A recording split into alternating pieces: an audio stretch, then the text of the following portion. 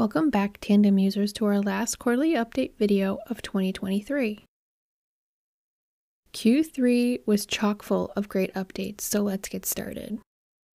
First off, streams and connections have received several updates that users can start taking advantage of to more easily bring asset data into their digital twin. Starting at the beginning, we now have a single dialog box for creating connections. Here, users can create a single connection and classify it, batch create using the provided template, and import from Azure. Following that, we've enhanced our Configure Connections dialog box.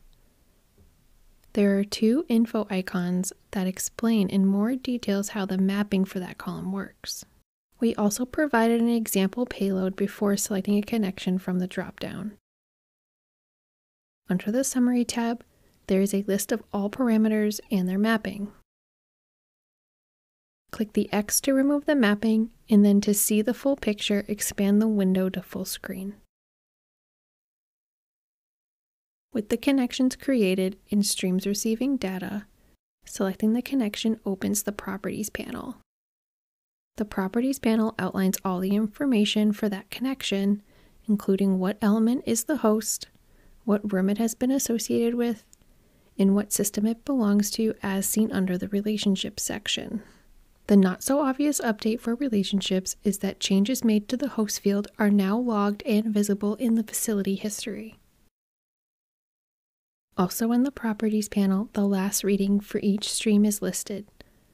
These parameters are intentionally kept out of the filter panel, given these parameters are used in a different manner compared to others utilized by the twin. Newly added, we have a single endpoint webhook per facility. This simplifies the ingesting of data for all available streams, which can also be reset. Please keep in mind that this will regenerate a new URL and will break the integration until the URL is updated in the connecting system. Now, filtering charts is easier. Select one or multiple parameters in the Charts panel to compare parameter values for different connections for a specific time frame. And, in case you missed it from our previous video and updates, hovering the cursor over the open chart and scrolling up and down increases and decreases granularity. Zooming in enough will show the raw data for the stream.